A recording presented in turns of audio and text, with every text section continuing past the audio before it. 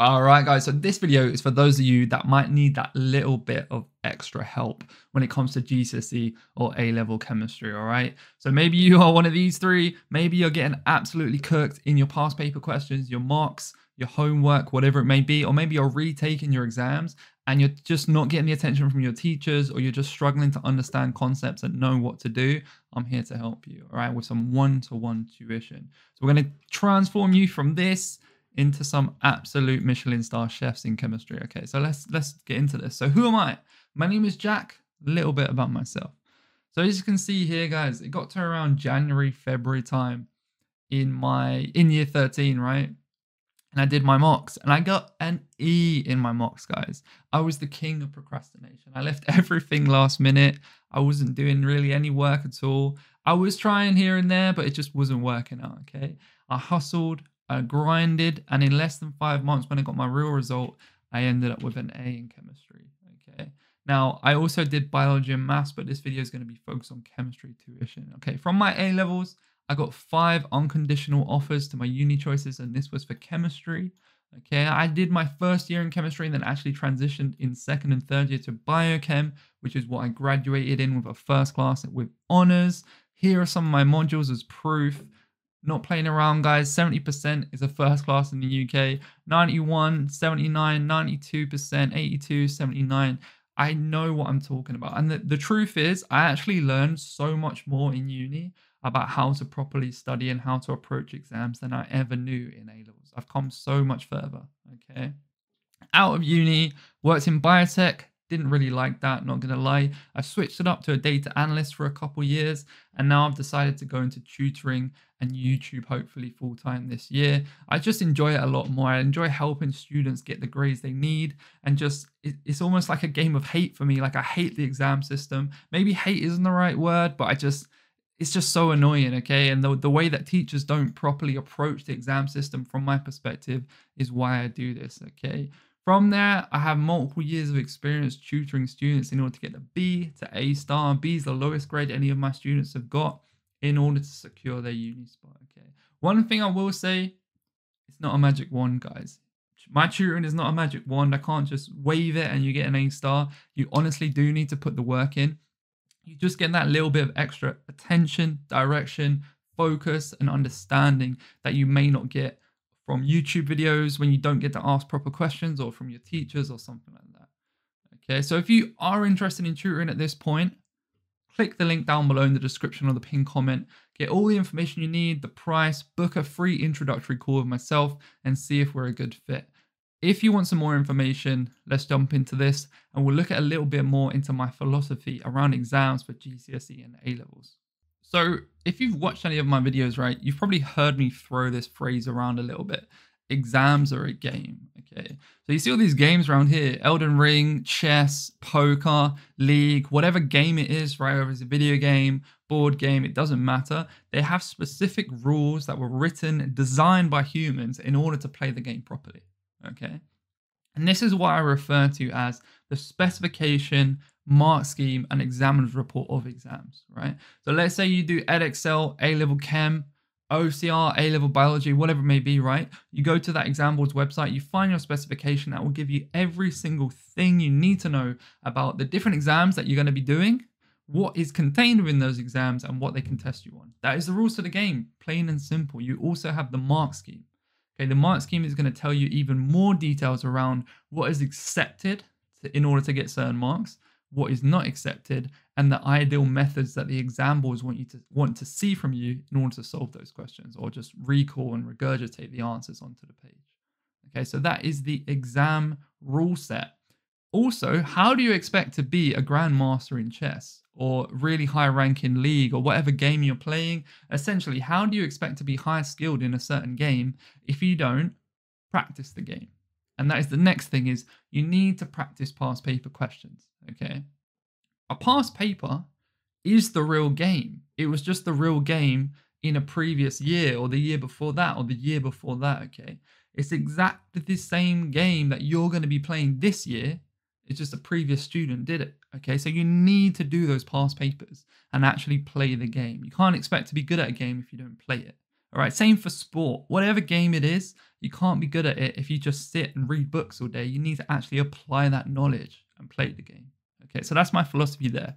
Next up, what do you get from your lessons with me? Okay, so let's break this down. If you're familiar with my channel, you may have seen my high yield topic analysis videos, right? Where I've spent hundreds, I know it's really sad to say out loud, hundreds of hours analyzing past papers so you don't have to, okay? I've done it for chemistry, biology, and maths, AQA, OCR, Edexcel. I know what's going on. I am incredibly confident when it comes to past papers, okay? I know them like the back of my hand, all right? So what I'm going to focus on in my lessons that I feel like sets me apart a little bit from other tutors is going to be past paper questions primarily. Okay, I know a bunch of tutors do this, but that is where a lot of my focus is going to be. It's not just going to be me putting a PowerPoint slide on the board and dryly going through it, teaching you stuff you've probably already covered in class. It's going to be application of your knowledge to past paper questions. I'm going to show you how to do them step by step and then watch you do them, right? It's going to be all on Zoom. And then after our lesson, I'm going to send you a blank workbook to fill in yourself, okay? So you're going to go through and you're going to attempt all of the past paper questions that I send you broken down by topic, okay? And then along with the blank version, I'm going to send you one that has the mark scheme and my written work solutions as well. So even when you're not in the lesson, you can go to that document and say, oh, what did Jack do? I don't really know how to solve this question. And it will be laid out step by step for you to solve so you know what to do next time. All right, so from there, we're also going to have a detailed schedule breakdown, all right? So this is an example for AQA where you have the year, the chemistry type, and the topic, and also just the weeks across the topic, okay? So by default, you're going to have one lesson a week, right? Lessons have already started. I've got a few students that have started in September already, and then you can go from there. Let's say you want to start with atomic structure, okay? One of the fundamental topics you need to master before you move on to more complicated ones. Or maybe you really struggle with organics, or you just don't have a clue what's going on for the required practicals, okay? We mark down what you've covered and when, and you can also leave little notes about how you found that topic, how difficult you found it, etc. And we'll also feed the worked past paper questions into that so we can revisit stuff in the future if you're just really struggling with a certain topic, okay? From there, every 4 weeks, guys, you're going to be filling this out yourself, okay? Obviously, we'll do it in the lesson, but I'm going to ask you to fill it out yourself. So you have your first lesson, 4th lesson, 8th lesson, 12th lesson, etc., right? And it's going to have your current grade, whether that may be from a mock, or maybe you're in year 12 and you haven't done a mock yet and you've just been doing some past papers, or you just, this is my estimated grade, okay? That's what you'll chuck in there. Let's say it was a D. Then you'll have your goal grade. This is what you're going for. This is what you need to secure that uni choice, right? And that is what we have a plan. Okay, this is our plan on the screen of what we're going for. And we can see our progression week by week.